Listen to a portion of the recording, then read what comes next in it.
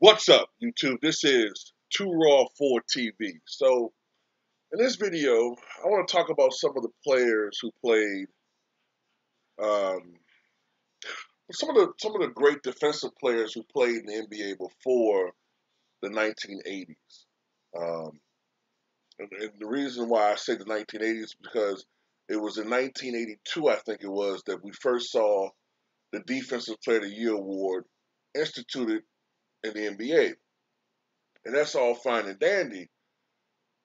However, I get irritated when I see people say, well, such and such won two Defensive Player of the Year awards, while this guy was never awarded that. But then they leave out the fact that the award didn't exist when that player played. A little trick sometimes some people use when they're biased for a certain player. They're trying to present an argument making another guy look bad. So what would it look like if they have had all defensive teams, before 1969 and the Defensive Player of the Year award before 1982? Like, how would it look, you know, going back at least to let's say 1959?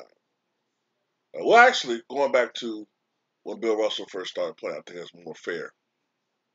How would it look? Well, it's hard to say for certainty because you got to factor in certain things. The fatigue factor. You could actually vote for LeBron James or Steph Curry or whoever MVP every goddamn year. Now Giannis, but there's sometimes a fatigue factor comes into play. There was definitely a fatigue factor by 1993 when it came to Michael Jordan, voting him MVP every year. Same thing with Larry Bird, who won it 3 years in a row. Um, so there's that, and then it's just hard to quantify every year and say who would have won it for sure. So the best you can do is guesstimate. There's footage out there of Bill Russell blocking shots. There's footage out there of Wilt blocking shots, and you know guys getting steals and other great defensive plays. Big moments. John Havlicek, the big steal, always with dramatic music. The footage slowed down so for dramatic purposes, but some people actually think these guys were moving in slow motion in real life because they have the IQ of a tadpole. But let's look at this. Okay, let's just go with the main guy here. Okay, Bill Russell played from 1956 to 1969, 11 NBA championships. The last year he played in the NBA, 35 years of age, was on the All Defensive First Team. How many All Defensive First Teams would Bill Russell have been a part of? Man, it's hard to argue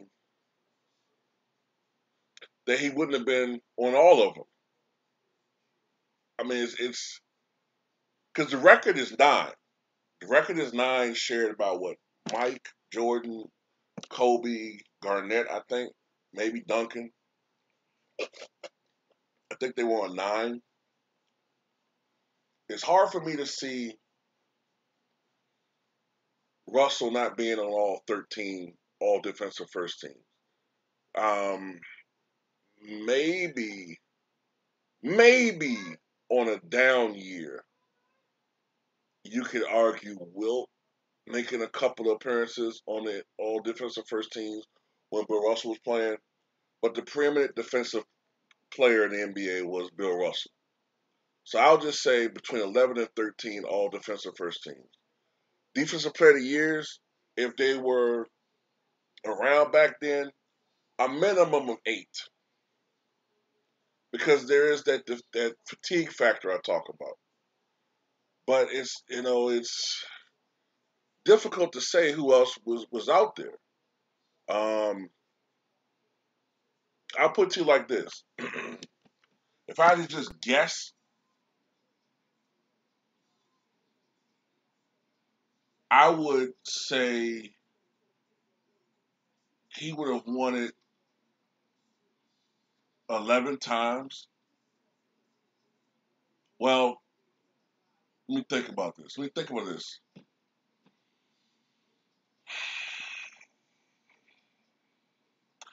I would say he probably would have won it 10 times. I think he would have won the Defensive Player of the Year 10 times. I think the 3 years that he wouldn't have won it would have been Wilt's rookie year, when everybody would have been just so awestruck by his numbers. Plus, Wilt had unfathomable block totals if they actually counted them. Double-digit blocks per game.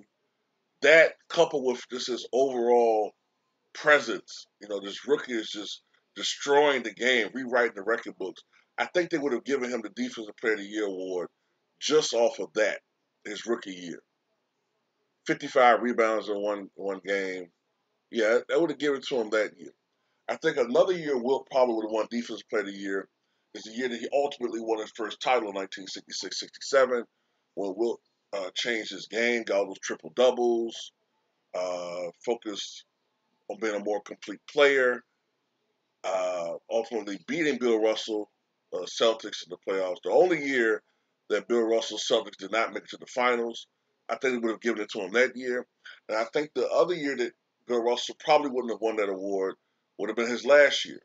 I think they would have given it to the Wonder Kid, the Rookie of the Year, and the MVP, Wes Unseld.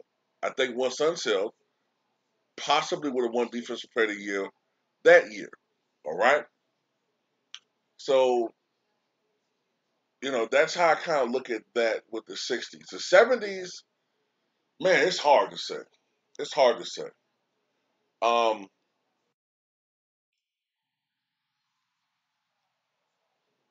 I'm going to tell you something that's amazing to me. What's amazing to me is how quickly John Havlicek is becoming underrated as a basketball player. A lot of people have Scottie Pippen as the GOAT small forward, right? But I think a lot of us will admit that Scottie Pippen started breaking down after age 30, right? Scottie won 6 championships, great defensive player, right? But John Havlicek played at a very high level for a very long time. Remember, he retired in 1978 when he was, what, 37, 38 years old? Um, he was all NBA defensive first team for 5 years in a row. I think 1971 to 76, which was well after he was 30, into his mid to late 30s, which is unusual for a player that era. So when Scottie was falling apart, John Havlicek was still a strong, all-star, perennial, type player, man. Of course, he had one of the greatest steals ever against Wilt's. Was it against the Sixers or the Warriors? I think it was this. I think Wilt was with the. I think Wilt was with the Sixers by then. I think. But anyway, sometimes I forget a little bit the team Wilt was on. But that highlight of John Havlicek stealing the ball. Yeah, he was on the Sixers because Hal Greer inbounded it. But I can see John Havlicek winning some Defensive Player of the Year awards. Um, Definitely, even more all defensive teams going before 69. Some other guys that probably would have won some Defensive Player of the Year awards, possibly. You got to look at a guy like toward the late 70s, maybe 79 to 80. Just throwing this out there. Maybe Michael Ray Richardson. Um, because I think for much of the early NBA, it was probably a prejudice toward giving an award toward big men. Dave Cowell was another guy that would have possibly been a candidate some of those years in the 1970s. But I think by the late 70s, you'd have seen more perimeter players being added to to that list of guys who could have won an award.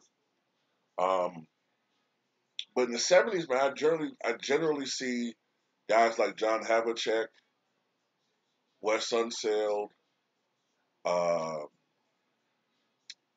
later, like I said, later '70s, maybe Michael Ray Richardson.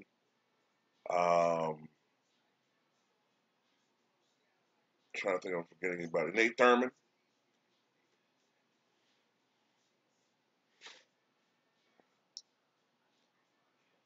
Most definitely, Nate Thurman was a guy who I think could have won an award maybe once.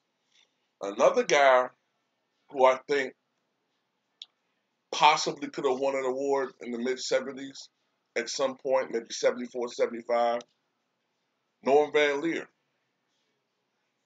That's a guy that could have won an award. So that's kind of how I see it, man. With that, it's not like a lot of footage, especially in the '60s. But you have to kind of go off the players' reputations, what they meant to their teams, what they contributed to the teams.